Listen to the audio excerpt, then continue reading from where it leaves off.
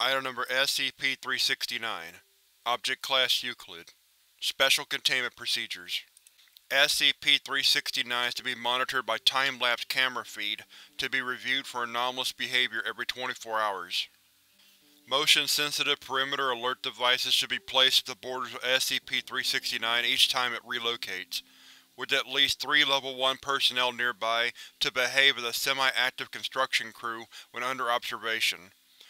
Personnel are to avoid directly observing SCP-369 when no other potential observers are present, though indirect viewing through video or even mirrors has no effect, allowing SCP-369 to continue as normal.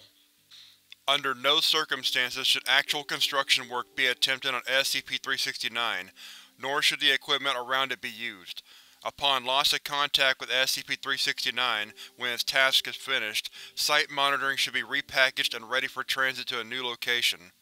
Once 24 hours has passed, all roads within 75 km or 46.6 miles should be examined for construction work not matching work schedules of the regional government.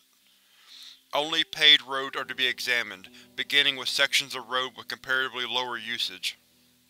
Description: SCP-369 is a migratory road construction zone, which repairs stretches of road left unattended by repair crews.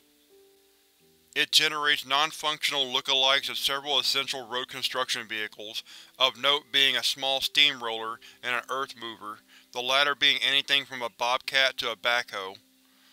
The traffic cones present at the border of the effect are actual traffic cones, lacking any serial numbers or manufacturer's mark, and always appear to have been in use for at least a few years. If removed from the site, the cones vanish when unobserved. The machines cannot be used or maintained, and testing has shown it unwise to try. The repair process takes up to 4 days, as the road undergoes a semi-organic healing process when not directly observed, resulting in mundane yet professional quality patches made to the pavement. No special properties have been observed in the stretches of road already visited by SCP-369.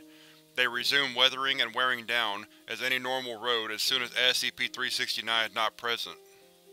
Tests with construction on and attempted disruption of SCP-369 have resulted every time with the subject being covered in liquid tar and until the bones and inorganic hard materials were ejected onto the roadside. Effect seems limited to paved United States roadways, and no line repainting is done. Addendum: Attempts by Level 2 research staff to redirect SCP-369 to specific roadwork locations have been so far unsuccessful, though some progress has been made in trying to identify potential targets in advance.